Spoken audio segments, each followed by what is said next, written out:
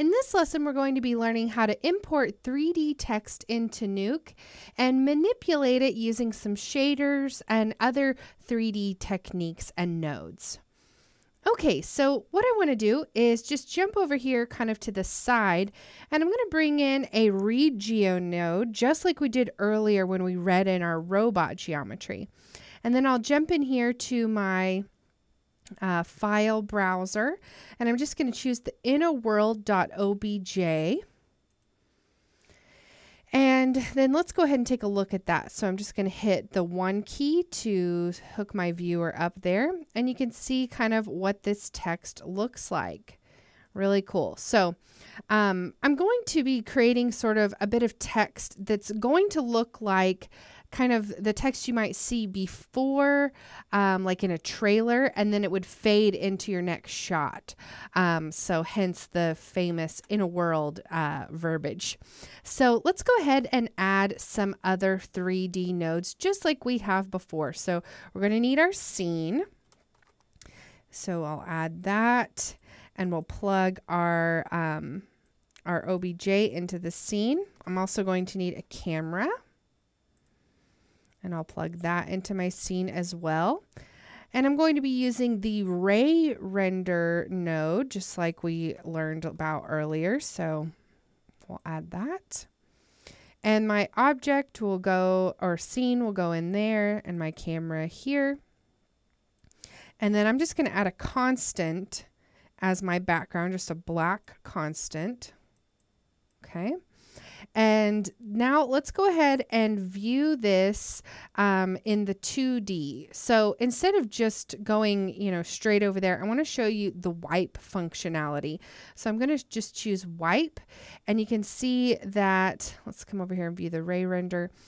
Nothing is actually happening. And that's because right now that geometry is just sitting in darkness. There's no texture, no nothing.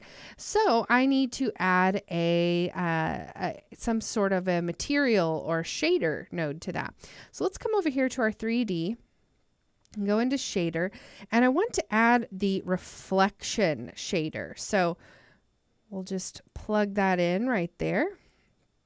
And then I need to tell it what to reflect. So I think it would be really cool to add reflections from our original footage here. So now we have that hooked in. But our camera right now is also in the wrong place. That's another reason why we couldn't see anything before. So what's really cool is I can come in here and I can kind of rotate around and move, but then I can see the results, the rendered results here in the 2D.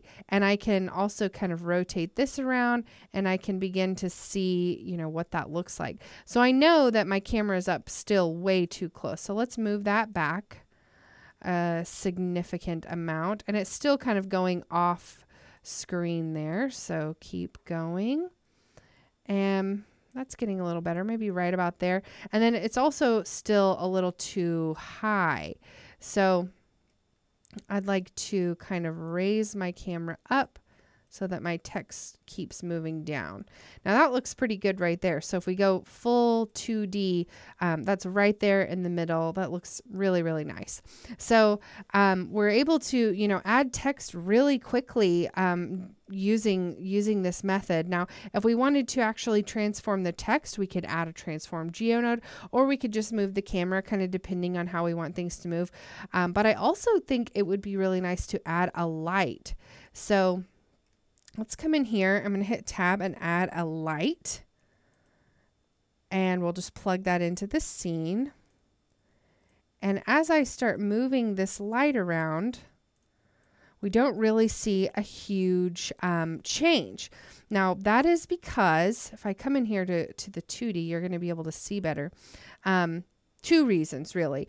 First of all, we couldn't see much of a change anyway with our ray render setting so low. So I'm going to crank up my samples to about 15, and that helps a little bit. But even then, if I disable and re-enable the light, we don't see a big difference. And that's because right now we only have the reflection shader there.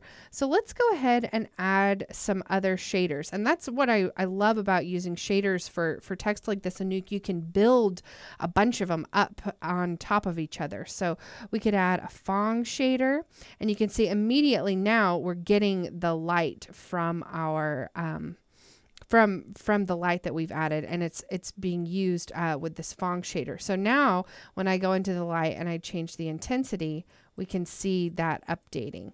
Pretty neat.